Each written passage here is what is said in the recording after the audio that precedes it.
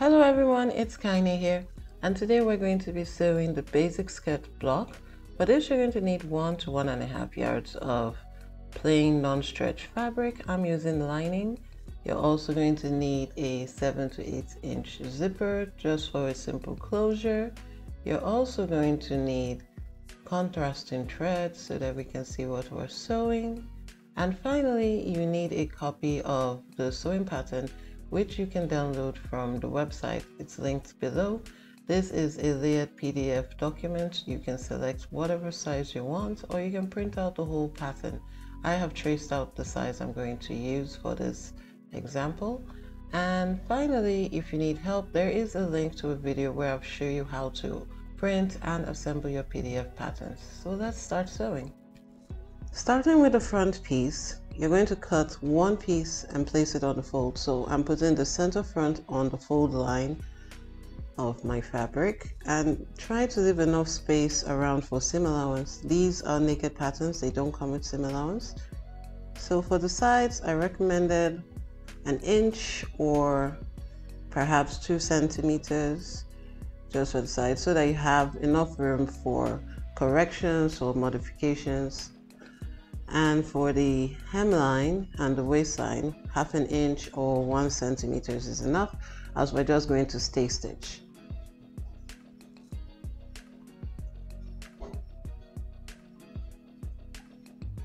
Then you're going to transfer your notches to the stitching line. I'm just marking where the notches are.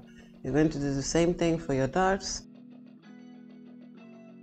Make sure you mark your dart legs. Then you're also going to mark the mouth, or the peak, what do I call it? The peak of the dart on both sides. So I just use a pin and fold it back and mark it with pencil. Now that I have everything traced out, I'll just pin my layers together. Then I'm going to jump straight into the back piece.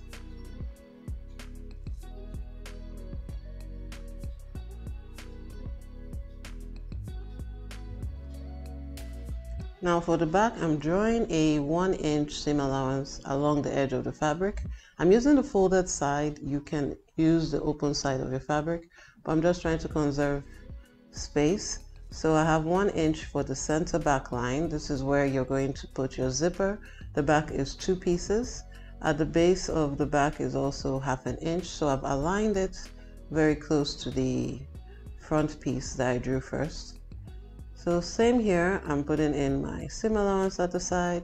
So you have 1 inch on the side, you have 1 inch at the center back, you have 1/2 inch at the waist, and you have 1/2 inch at the hem.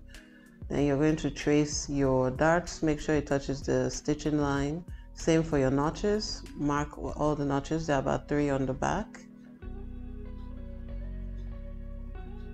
Finally, transfer your dart. Same here, I use a pin, I mark it, and once I'm sure everything is traced out, I can proceed with cutting. So here I'm just pinning my layers down. I'm pinning straight down the center back in preparation for sewing.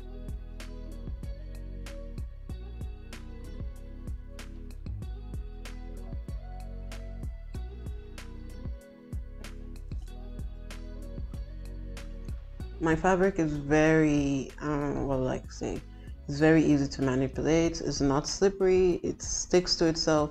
That's why I can move it around without worrying that anything is going to separate. But I did pin it first, but it just makes it easier to turn around when you're cutting. So we have the back, roll it back and do the front.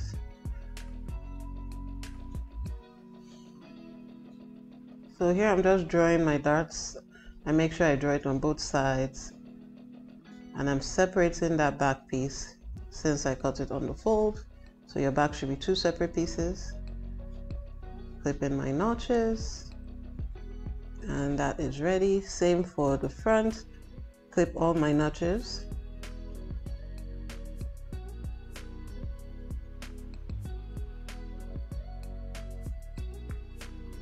Draw in my dart lines. Now I'm drawing my darts because that makes it more accurate when you're sewing them, so you can pin them perfectly together. Now we're going to start with the sewing. We're just going to sew along the center back line first. Then we'll insert the zipper. At the waistline, you remember there is a seam allowance, so you're going to start from the seam allowance down to the notch, which is about 7 to 8 inches, I think. Then we'll do the darts. So I'm starting with the center back seam here. Now I've been saying 1 inch or 2 centimeters. I'm well aware that 1 inch is actually 2.54 centimeters, but if you're sewing in metric, it's easy to just do 2 centimeters or 1 centimeter. And if you're in imperial, you can just do 1 inch or half an inch. So that's why I'm using that conversion. Right, so after sewing the center back, I'm just going to finger press the seam open and lay my zipper face down. So the right side is facing down. Start the zipper pull just below the stitching line. And then I'm trying to center it and pin it in place. Now this zipper doesn't have to be pretty. I'm just going to sew it the really quick and dirty method.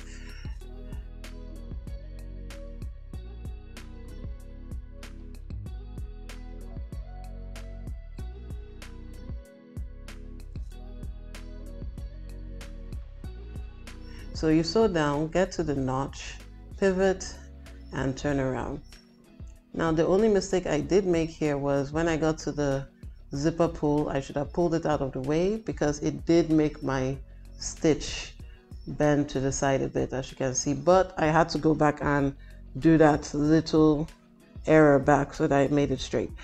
Right, so at this point you're just going to open up your zipper. Just take your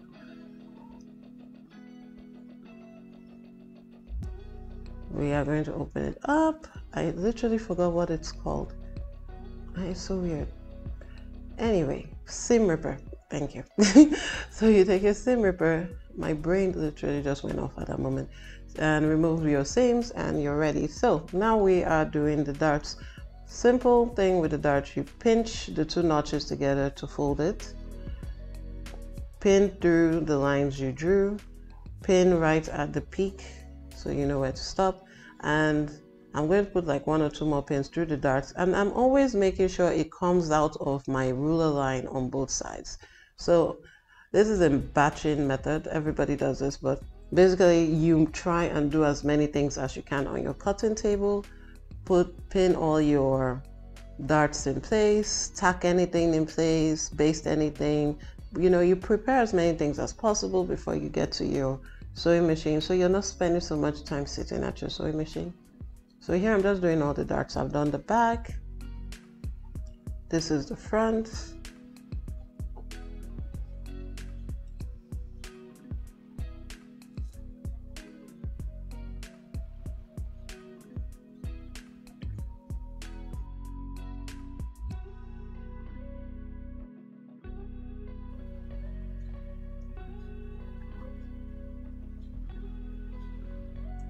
Okay, we are done.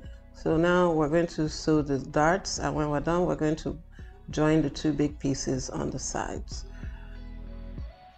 Sewing the darts, you just go from the widest point to the narrowest point and you sew straight off the fabric, flip to the other side, repeat, start from the widest point of the dart, just sew in a straight line, following your pencil line or chalk line, and just sew straight out. Do not back tack or back stitch or anything, because you'll make your darts very lumpy. Now I'm doing the sides. There are 2 notches on the sides. Pin all that in place.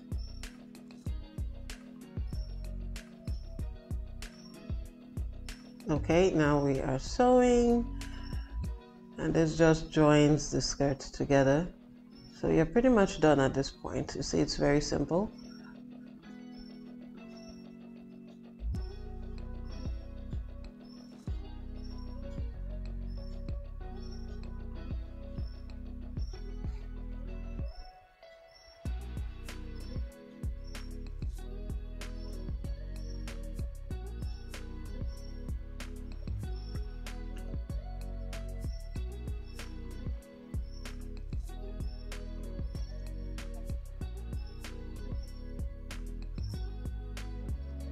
After you're done sewing, you're just going to take it to your ironing table and give it a good press.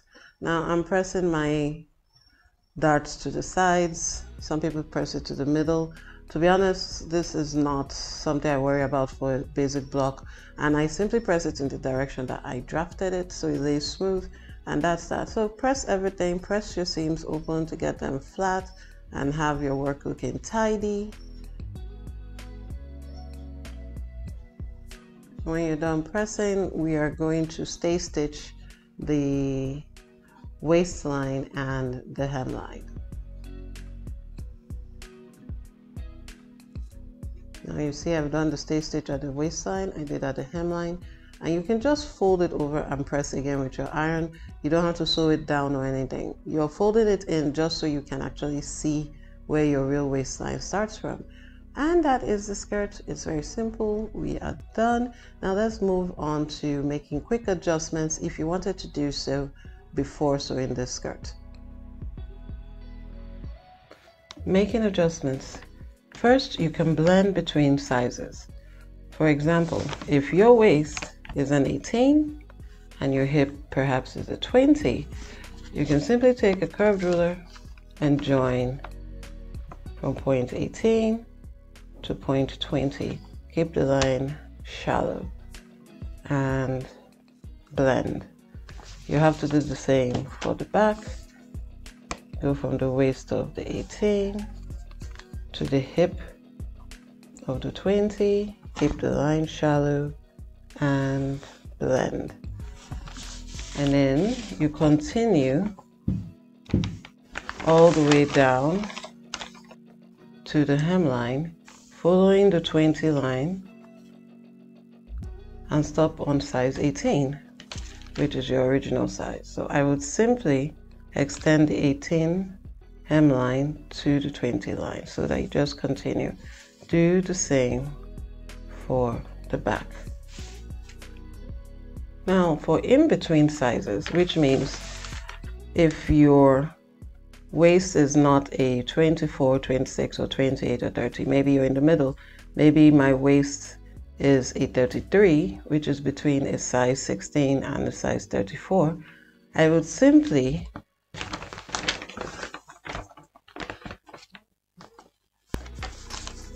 find the halfway mark between size 16 and size 18. So I'll draw a diagonal,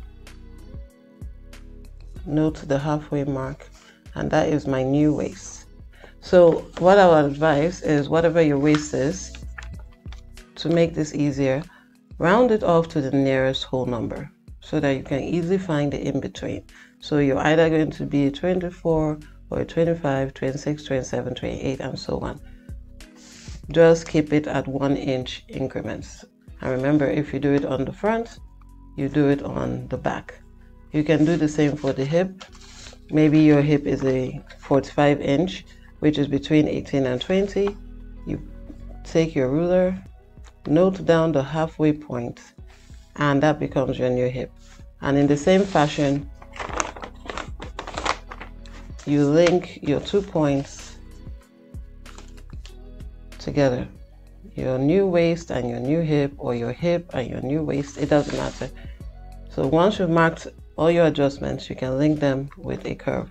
You do the same for the front and the back. And in the same vein, if I've made the hip halfway, I will square down a line from this new point. Just square it down because it's a straight cut skirt. Like so. I was going to draw a straight line from my new point down to my required hem. You can do the same for the back so that the sizing makes sense, because you're essentially adding or removing an inch. Next, for vertical measurements, which is your length, starting with, there are 2 points. You have the hip depth and you have the general length of the skirt.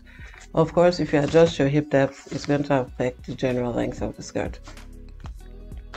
So the easiest way to do this is, for instance, I am a size 18 and the hip depth is 9, but I want it to be 8. You're actually just going to put your ruler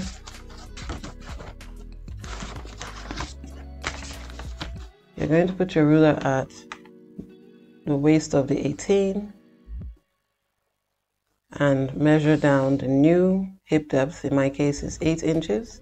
I'm going to note down 8 inches, and then I will square across at that point. Just draw a new hip line. Okay, and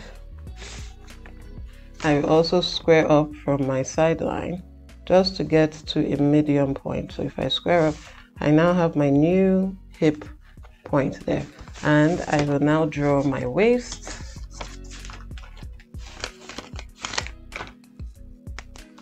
From that new hip point. So I will take my waist and match it to the hip point. Or if it's a 20, I use a 20. If it's an 18, I use an 18. If it's in between, whatever the case, match up my waist to my new hip point and draw. And that's all for adjusting the hip depth, just to keep it simple and you don't have to touch the darts or anything. For the overall length, once you're happy with your hip depth, the overall length has been provided in the key. You only need to go to the base of the skirt.